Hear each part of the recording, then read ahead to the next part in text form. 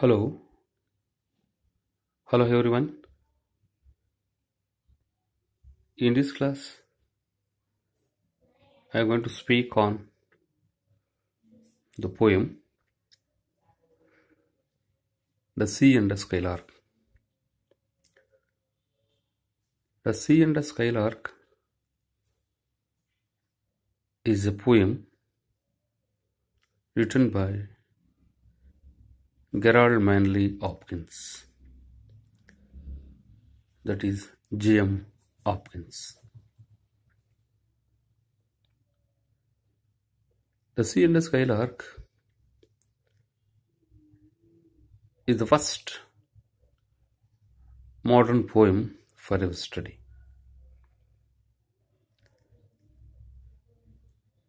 J.M. Hopkins is an outstanding poet of Victorian period. He represents Victorian age and modern age. He is the bridge between the Victorian and modern age. He is an outstanding poet of the end of the Victorian period and beginning of the modern period. Hence, he represents both ages. He is the link between the two. And he is outstanding because he used words in his poetry poetically. Words are not simply used for word's sake, but for him, every word should make sounds. The sounds that should give the sense.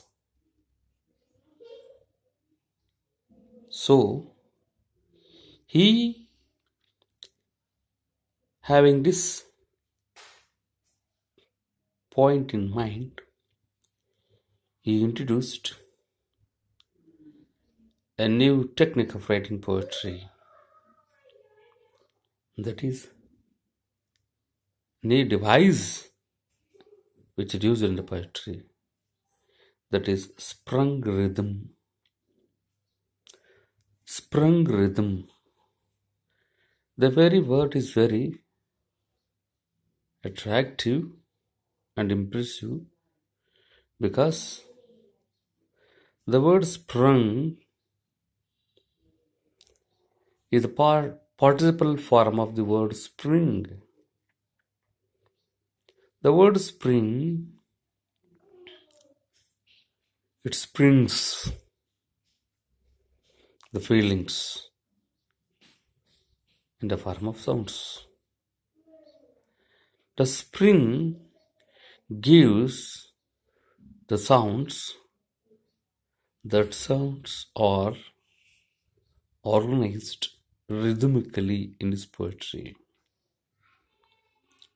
Therefore,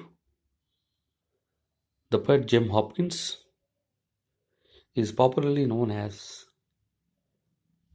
the poet of sprung rhythm,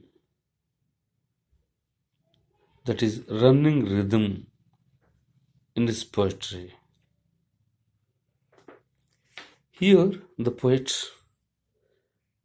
can express his views rhythmically because he strongly believes that the rhythm can draw the attention of the reader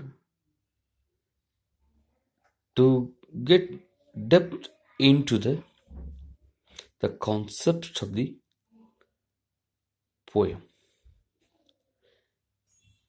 The understanding of the poem can be completed when we read and understand the poem rhythmically. The words which doesn't make any sounds it is no use of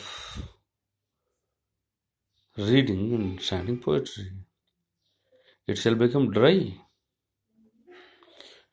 Therefore, poetry should arouse us, the feelings and emotions in the reader. As the reader himself involved in understanding poetry is possible when he reads rhythmically.